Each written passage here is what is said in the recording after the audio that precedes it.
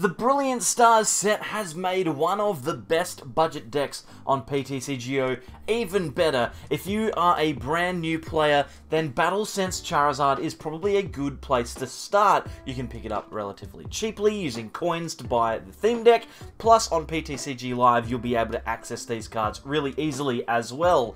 This Charizard is super strong. It has two great pieces of text on it, so let's read through them together. BattleSense, the ability means once during our turn, we can look at the top 3 cards of our deck, draw one, and then discard the other 2. That's always good to get through your deck in these sort of one prize decks. Very powerful, and the attack synergizes with it quite well. For 2 fire energy, we use Royal Blaze, which deals 100 damage plus 50 more for every copy of Leon that is in our discard pile. With any luck, we'll have a Leon in the top 3 cards. We can grab a card, discard the Leon, and then deal some extra damage. The only issue with this card is that in the past, it's been difficult to get that 2 fire attachments. But now, thanks to the brand new Magma Basin Stadium, we can power up that Charizard really quickly.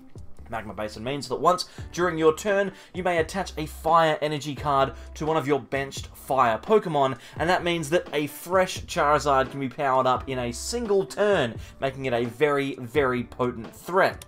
We also obviously have Choice Belt, which can push our damage all the way up to 330 to knock out pretty much even the biggest of VMAX Pokemon, plus we can even use the supporter Leon in order to get 30 extra damage. That means that this one prize attacking Charizard that can be powered up in a single turn can theoretically deal 360 damage. A massive number for a one prize Pokemon to hit. Some more cards that we play in the deck that are very good. Obviously, the brand new Moltres with Inferno Wings gives us a basic one prize attacker that we can use in the early game if we want to take knockouts on things like Sobbles that might have smaller amounts of HP. Plus, with a Choice Belt, Inferno Wings is actually going to be dealing 120 damage, which is nothing to sneeze at. A very solid attack. Plus, we also have a 2/2 line of Altaria, which does 2 things for us. Firstly, its Tempting Tune ability puts a supporter of our choice from our deck on the very top of our deck, meaning we can guarantee that there'll always be a Leon there. Plus, it also has free retreat, which means that we can put this into the active and leave all of our fire Pokemon on the bench ready to be powered up by Magma Basin. Now, I think that this Charizard deck is probably one of, if not the best places for a brand new player to start playing. It has the power to beat anything, it's consistent enough to get going, plus it is super affordable. So let's take it out of the ladder and see if we can't beat some of the better meta decks with our Leon Charizard. BattleSense, pretty good. Alrighty, so we have ourselves a start here. We've got quite a few level balls in our hand, which means we can get ourselves a Charmander or 2, plus also a Swablu. Our hand looks actually really good for next turn, and we've also managed to start with our Gormandized Snorlax. So I'm feeling pretty good here. We'll attach and then Gormandize to allow us to draw up to 7 cards in our hand, and then our turn ends. And it looks like we're playing up against the other Charizard that's been floating around at the moment, Charizard V-Star. Now, if you're looking for a list on this one, then I've definitely got one on the channel. If you want to see some kind of more rogue lists, then you are in the right place. Make sure you like this one and subscribe. And tell me what other videos you would like to see. I've got Brisbane Regionals coming up this weekend, which means I might be a little light on in the coming 7 days, but after that particular event, we'll have a ton of meta decks ready for you if you are heading to Salt Lake City or otherwise. Okay, so we've got ourselves, we've had ourselves a bit of a turn here. Our opponent hasn't attacked, which means that we are in kind of, we're in a position where we don't need to attack right now, right? We're kind of able to just take some time to set ourselves up. We are playing a deck that is all single prizes, and we know that our opponent can only ever take 1 prize per turn. So we are probably fine to just set ourselves up a couple of attackers, gonna prepare ourselves a bit. We might grab Oranguru here. Actually, no, let's go with the Moltres. Because there's plenty that we can do, right? And all of these cards, we're in just such a good spot. I feel really comfortable.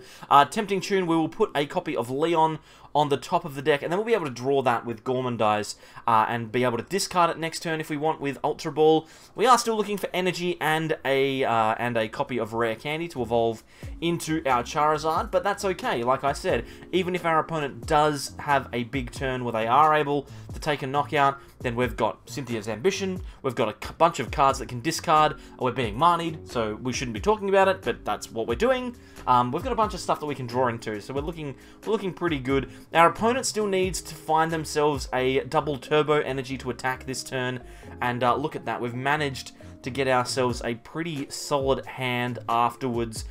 If our opponent takes a knockout, then we can simply put the Altaria in the active, go searching for an Oranguru, and guarantee that we hit the Cynthia.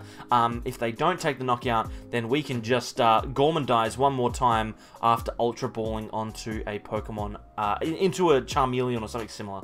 So I'm feeling pretty good. Here comes the Starbirth, so they will be able to guarantee that they get that double turbo energy and the knockout if they want it. But really, like, there's a whole bunch of stuff that we can do here. We're not in any real rush to take these KOs. We're not in a real rush. We know even if our opponent gets in front of us, we can still go on to win the game. Our opponent has 2 prize Pokemon and we don't, so we will never ever have any worries there. Now our opponent is giving me a bit of a cross face there. Maybe he doesn't have access to double turbo. If he doesn't have access to double turbo, then he won't be using Trinity Nova this turn, which means he won't be getting a knockout and he won't be powering up a Charizard. So maybe an extra turn is on the cards for us. They're taking quite a long time with this search, so not sure exactly what they're going to go with.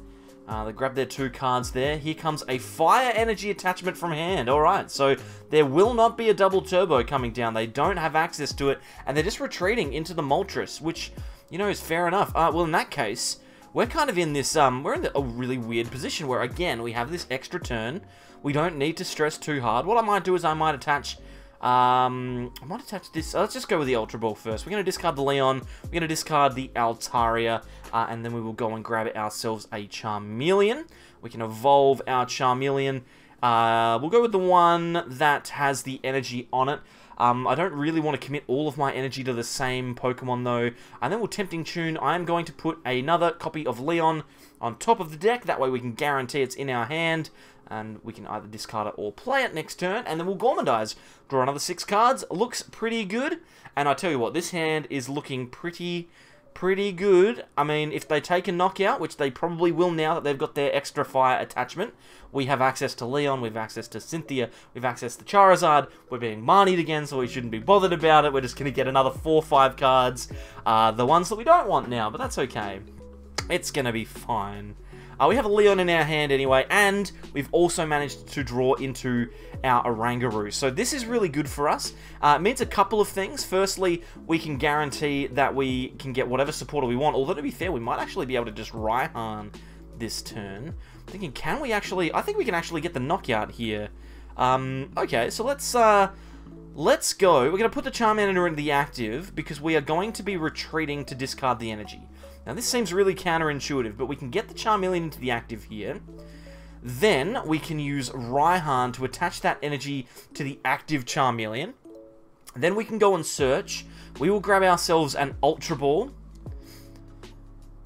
With that Leon, we can play down the Oranguru. We can use Tempting Tune here to get ourselves a Leon on the top of the deck. We can then use Primeape Wisdom to put the Scoop Up Net on top of the deck, and then we can Ultra Ball. We can get rid of 2 Leons.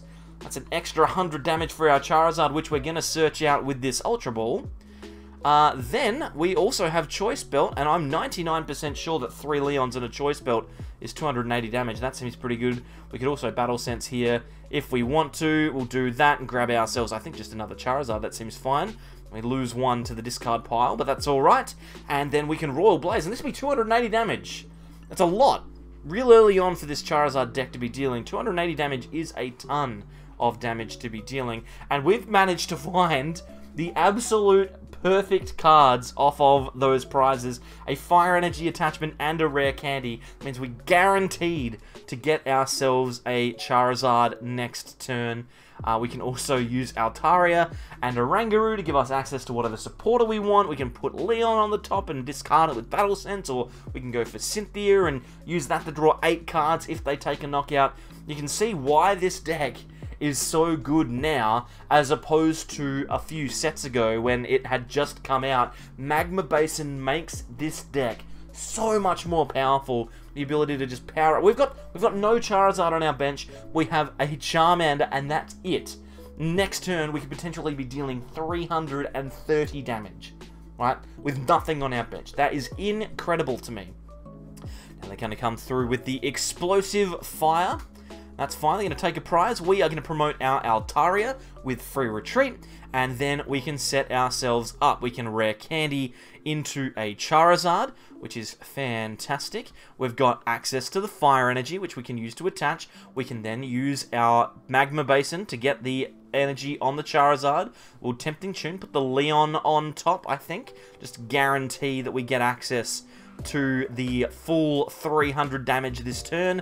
Then we can Battle Sense, we can discard 2 cards and keep ourselves a rare candy. That way when we get our 3rd Charizard we will be able to easily evolve that. Then we can retreat, and it looks like they're just going to concede from there. So powerful. This Charizard's really, really good. So we've not caught quite as strong a start here as we had in our last game, but a single Charmander is perfectly fine. I mean, our opponent's playing Zacian, so we should be able to get an easy prize on that at some point. I'm going to get rid of the Raihan here and grab another Charmander. I'm not expecting to be knocked out next turn, but I would like to get as many Charmeleons into play as possible, and we happen to have both of the Charmeleons from our deck in our hands, so happy with that. Looks to me like, oh my god, why do I ever talk about what's happening in my hand? Marnie is coming out. They're going to get rid of our hand and we'll draw a fresh set of 4. It looks like with an Aurora Energy we might be playing against maybe, yeah, it looks like it's a Bronzong box. I was going to say maybe something with Duraludon, but a Bronzong box kind of deck, which seems perfectly reasonable. They've got a Quick Ball here. They're going to get rid of Boss, and there is a Duraludon. Okay, so looks like we've kind of got a Duraludon box deck. I'm not too worried about it because we don't play any special energy, so we should be fine. It looks like we're going to have a really, really strong turn here. Marnie actually helping us quite a lot. We'll grab Charmeleon out. We'll put him down over here. We can play the Snorlax. We can attach the energy to the active and then retreat. We'll go into the Snorlax and then we'll just Gormandize. We won't play the Cynthia now. We'll wait. Next turn, hopefully we get knocked out. Yeah, if we get knocked out next turn, then we actually have ourselves a really, really strong turn. So we'll wait and see. It looks like they're going to switch potentially into that Suicune. Draw themselves an extra card with Fleet-Footed. That's always pretty good. But yeah, they're looking for the Bronzong. Bronzong is by far the card that they want the most here. Looks like they're just going to go and gust up a Charmander and then use Intrepid Sword one more time. So no dice from them there. Can we potentially get ourselves into a Charizard turn here? I think we almost certainly can. I mean, it's just a question of whether we want to. I'm going to get rid of this Snorlax, grab ourselves a 4th Charmander, put that into play, and our Swablu can go down as well. We've got Fire Energy, we've got Ultra Balls, we've got Cynthia. I think we go and get rid of the Ultra Ball and the... let's get rid of the rare candy to grab ourselves our Charizard. This way we can evolve the Charmeleon and we know that we will be safe to have an attack. The issue, however, will be whether or not we have access to enough stuff. And that Battle Sense is really bad. It's actually 3 cards that we really want to keep. I'll keep the Charizard, discard the other 2, and attach to the Charmander. And I think we just collect here. It's a little bit uninspiring, really. A little bit uninspiring. Maybe we should have discarded the Charizard and kept the energy, the Choice Belt, or the Magma Basin. That could potentially have happened. Our opponent now playing Marnie and shuffling our hand in. Obviously, we have our Charizard set on the bench, so that's not going to be knocked out, but we lose access to the Cynthia, which I'm not a fan of. And now we are in a bit of a bind. We're going to need to rely on Battle Sense to get us out of this hand, especially if they don't attack, which they haven't again. Okay, so I don't know how much more our opponent can sit and do nothing. They're just not finding their Bronzong. And we've just top-decked Cynthia's Ambition.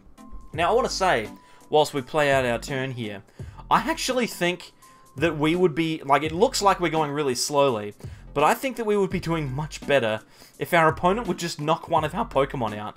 They're just refusing to do it. It makes our lives very, very difficult. We have got access to our Altaria now and our Charizard. We've got lots and lots to do. We don't have a Leon in the discard pile yet. So what we might do is we might just get that on top with Tempting Tune. And then we could potentially use Battle Sense to discard it. I don't mind that. I'm going to lose another Stadium here. We probably want to keep that. Just because we have Rare Candy in hand. And we also have access to Charmeleon too. So it's not the biggest worry. And then I can play down that Stadium and we can start accelerating energy to our Charmeleon. Get ourselves ready. Again, we would be in a much better position if we'd been able to play Cynthia in the early game, but because they weren't doing anything, we couldn't. We're just going to sit behind Charmander again and draw another card, and we just happen to have drawn into another Leon, which I'm pretty happy with. Our opponent has to be able to do something this turn. Surely they do something this turn. Surely. They can't sit behind a wall of doing nothing. They're going to Marnie again. They're Marnieing again. Okay, so our opponent's deck is absolutely bricking up, and as a consequence, we are playing very slowly. But again, I don't think that it's because our deck is bad. I think it's because our main draw engine relies on our opponents taking knockouts, which now they will. So they will have to take a knockout this turn. They'll be able to do it with Suicune. They're going to power up their Duraludon. And we'll actually see now, because our opponent takes a knockout, I almost guarantee that we are going to be able to set up some big, big turns. In fact, I wouldn't even be surprised if we can knock that Duraludon out. I mean, we did lose one choice belt, but I think we should be able to do it. And considering the fact that we've got a Charizard in hand, we can get ourselves a second Battle Sense. We should be looking pretty good. We'll put the Altaria in the active, because that way we can guarantee that any Pokemon that we want to accelerate energy to, we can. We will evolve into Charizard as well. Then we can... Let's go with the Magma Basin. We'll put the energy on the Charizard. We can attach to the Charmander. And then I think we can just... we should probably... What should we do here? What do we do? I should probably level ball first, but I think we can just Cynthia. It should be fine. We're going to draw 6 cards. All of those cards are pretty good. None of them are none of them are Leons, though, which is a little disappointing. We would like to see those. So we'll Tempting Tune. We'll put one on the top. That seems a-okay by me. Then we've got access to Oranguru, so we can guarantee that that goes into our hand. What we'll do is we'll put the Cynthia's Ambition on the top of the deck. That way we can guarantee that we get it. I will Quick Ball here and grab the Moltres just to thin out of the deck, and then we can start utilizing some of our other kind of cards to float around. We've got one Leon left in the deck. Kind of need that Leon pretty quick. Let's Battle Sense. We'll just hit it, right? Oh, there it is. It's fine. We just hit the Leon. So we don't care about that. We're going to grab the Magma Basin just in case they respond. Now that we've got the Leon, we don't really care. We can just go straight into our Charizard and do 250 damage. Our best possible case scenario is that the 2 prizes here we get are one's a Leon, which would be great. And one is the Leon. Okay, beautiful. Alright, so now, whatever our opponent puts into the active this turn, we can knock out, presuming that our opponent does not use Marnie. Now, they've played Marnie almost every turn of the game, so I don't think they have any left. They're just going to G-Max Pulverization. Beautiful. Okay, well, we are about to deal 330 damage to this Duraludon. A Pokemon that should be one of the bulkiest in the game. We're going to guarantee that we knock it out here. This is going to be incredibly good. We'll play down the Moltres just as a backup little attacker. We can put an energy on it just in case something goes wrong. We will play our Leon, and then we can retreat into our Charizard. We should probably use the Tempting Tune ability, even if it is just to look. There's 2 rare candies in the deck, so we can guarantee that at some point in the game we will be able to evolve into our final Charizard. And we only have 1 prize left to take. There is no way that our opponent can possibly win the game from here unless they remove the 2 Pokemon they have on their bench and then set up another VMAX, a Duraludon VMAX. And even then, they still need to take 4 prizes. We're more likely to brick and deck out before they manage to take the win. So I think we are locked in here. And you'll notice the second that they started taking prizes, we could actually do something. We could use Cynthia's Ambition to fill our hand up, and that's where this deck starts to get really, really strong. Obviously, if you are playing a deck that can overrun your Charmanders early, you'll probably find yourself in a bit of an awkward spot, but to be brutally honest, there's not many decks in the standard format at the moment that can do that, and the fact that we are able to get so much in such a couple of turns to get so much going is a very, very big deal. Now, we've not been knocked out, which means we guarantee the win here, but we had the rare candy as well. That was going to happen. Charizard's pretty good. So thanks very much, everyone, for coming along. Thank you in particular to these people over here who have become channel members. We've had quite a few people who have joined over the last couple of days, so your name will be coming up as soon as I get around to fixing this background. Appreciate your support. Thank you very much. Also, if you'd like to see another Charizard deck, Charizard V-Star, then click this link. I think this deck's pretty good as well. To be honest, I don't know if it's better. You tell me in the comments which Charizard list is best. Thank you very much, everyone, and I'll catch you next time for more from the Sableyes.